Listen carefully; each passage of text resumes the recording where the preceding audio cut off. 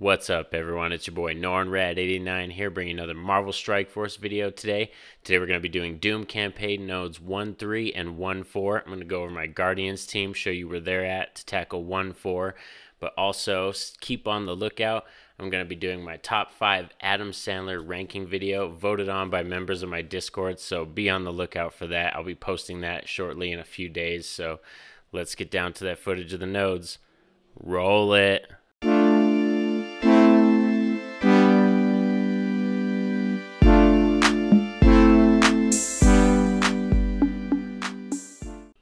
So up behind me is my Guardians team that I chose to go with. I went with the Rocket, Star-Lord, Drax, Groot, and Mantis.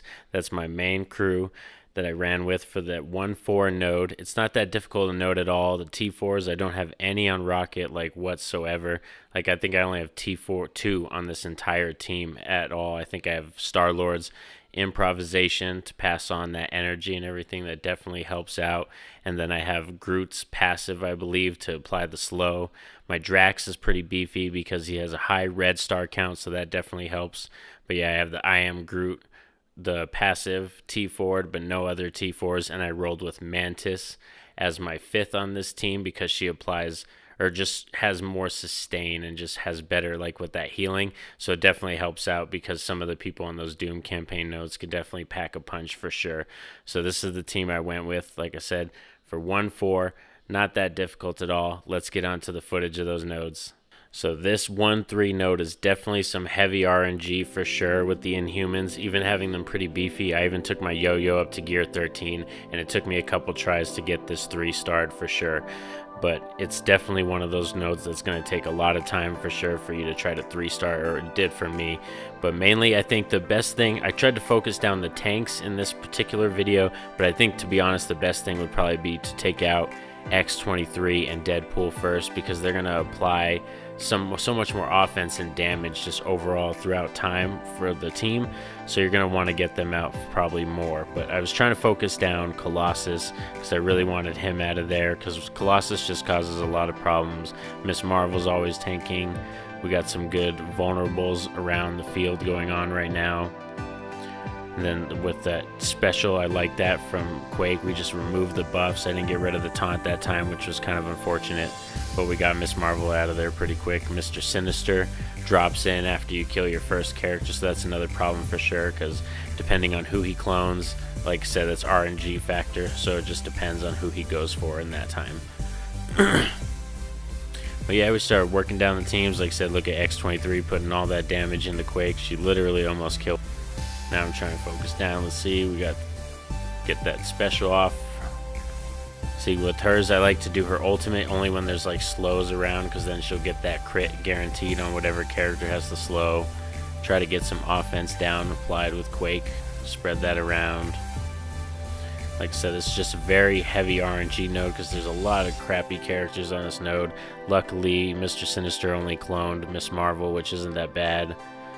That ultimate from Black Bolt definitely saved us because it cleared out. But when we get this other people dropping in right here, you would think, oh, you're definitely easily going to be able to 3-star this for sure. But then you got Blob and Toad coming in with another X-23, and I left the other one alive, so that was probably like a mistake too, because they have so much like chaining between them and Toad that they just hit everybody, so it doesn't really matter if Miss Marvel taunts. Try to get rid of those buffs. Just keep hitting that blob because we're stuck behind that taunt right now. And that's why I said it's also a great benefit to have that basic upgraded for Black Bolt, because he's just going to erase those buffs, and then ISO bonus attack, and he's going to erase another buff. Alright, we're getting pretty down and dirty, but we're going to definitely lose a character, it looks like, for sure. Yep, Quake's going down. Like I said, those X-23s, they pack a punch, so definitely I recommend trying to get rid of that first X-23, because you're going to have that second one drop in when Toad and Blob come in.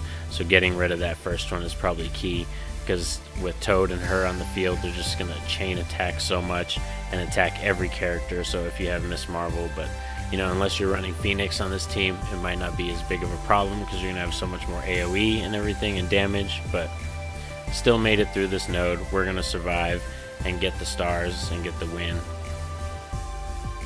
Look at that X-23 just surviving on all those dodges, man. She's definitely a really great character, that's for sure. I need to beef up my X-Force. That's the next priority on the list. So now we're going to be hopping into 1-4. This requires Guardian Team. I showed you the Guardians that I have, and this node's not that difficult at all, really. Like, just having that extra survivability from Mantis greatly helps, you know, just having Rocket survive, because he's your one that's going to die most often just because his health pool is so low. Definitely want to focus down that Doctor Strange first, because you don't want any revives happening. And then I like to get Ghost Rider out of there too as fast as possible, because he could do a lot of damage. Ghost Rider can be quite annoying. And then eventually we'll work on the Cap, but you know, he's coming down to taunting on his next turn, so we'll worry about that pretty soon. Get some taunt action going with that Drax. Here comes Black Panther. Fortunately, we didn't get that energy past the Rocket. I was hoping like sometimes that ultimate with Star-Lord passing that energy, that ultimate will be ready right off the bat on that second turn for Rocket sometimes. Got that vulnerable on that Captain America, so that's good. I think we're just going to attack him, do some AoE action, see if we can get some major damage, even though there's a lot of defense up on the field, but getting that Black Panther out of there is key,